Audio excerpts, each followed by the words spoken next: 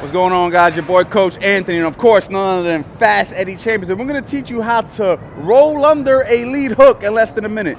This could also be considered bobbing and weaving, okay, for those of you who use different boxing terminology. But let's get here in the angle so she can capture us, okay?